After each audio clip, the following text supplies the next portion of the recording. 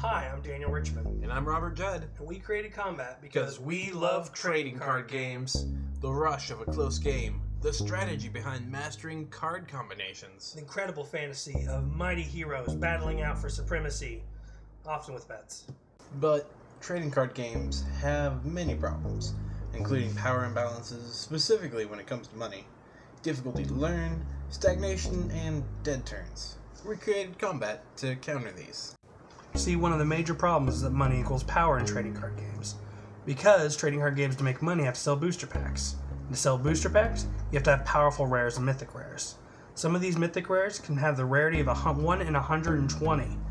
So a $90 box of magic cards only has 36 packs in it, or about 36 rares. So you need to buy 4 boxes, or $360, just to get a single mythic rare that you want. In comparison, the Combat base set only costs $35, and that's it. This $35 is enough cards for 4 players to play nearly endless versus games. There are over 11,000 magic cards. Even in Type 2, magic that includes the last 2 cycles in the core set, you're looking at over 600 cards that can see play. This is daunting to learn. Even the Pokemon trading card game, which is a much more child-oriented game, has over 6,000 cards, with 1,500 currently legal, and it includes an official rulebook weighing in at 26 pages. Magic the Gathering's basic rulebook weighs in at 36, and the official complete rulebook is 207 pages of tiny text, and that is entirely too much.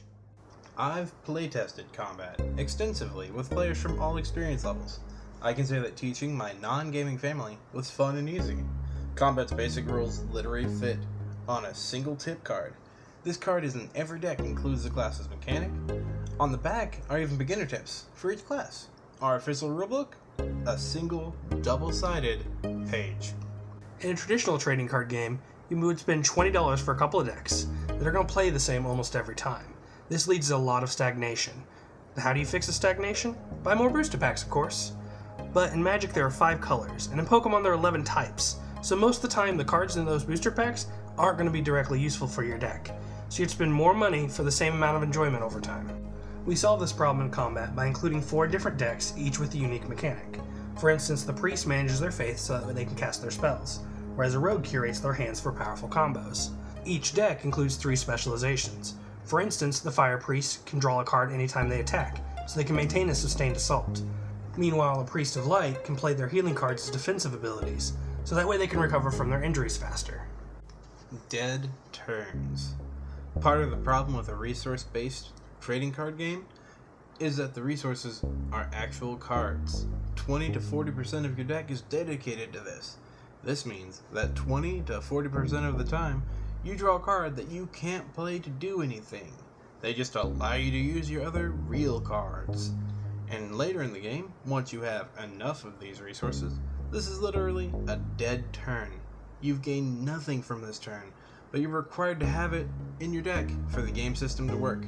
This feels bad. We've all had these turns. In Combat, not only did we separate the resources from the actual cards, we made sure that every class has something they can do.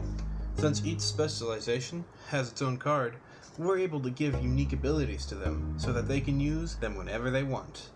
All the classes do have some sort of downtime, but even during your downtime, you're actively doing something.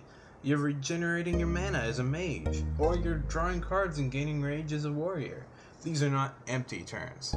Though, not all cards are created equal, so you might draw that Slice as the rogue. It's a little bit weaker than your Reckless Strike, but it's still useful, and this helps bring suspense to the draw. Man, I hope I get that defense card I need to stop my opponent from killing me this next turn. That would be great.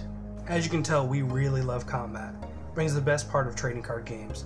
The rush of a close game, the strategy, the fantasy, all in a simple to learn and incredibly fun package.